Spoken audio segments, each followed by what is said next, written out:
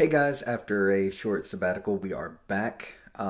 So in the Bible, it talks in Psalms 119.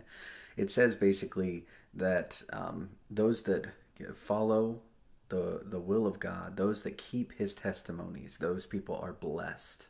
And if you read the Message translation of this, it's those that walk according to what God has revealed to him and walk on that road. And I think, like obviously, this talks about a lot of our Christian walk, but a lot of it also is talking about the things that God has promised us. And see, what happens is we walk down this road, right? That it's talking about there, and then whenever the road takes a turn that we don't understand, we get discouraged, and in discouragement, we start to look for something else, or maybe we say, no, this isn't us anymore. This isn't, I've messed it all up.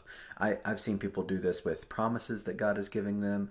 I've seen people do this with Christianity as a whole. Things didn't go the way that they thought they were going to, and then they decide that they're just going to walk away from it entirely. And so I just want to encourage you. I want to encourage you, no matter what kind of disappointment that you might be coming across, no matter where you're at in this process, it says that those that keep that path, that keep it straight, that keep going down the path that God has for them, and hold tight to the promises that He's given you, you are blessed.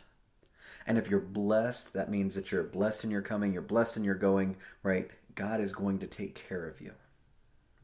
God is going to take care of you. Just keep traveling down the path that He's put before you. Keep consulting Him in all your ways, and those crooked paths will be made straight. Thanks for taking a minute.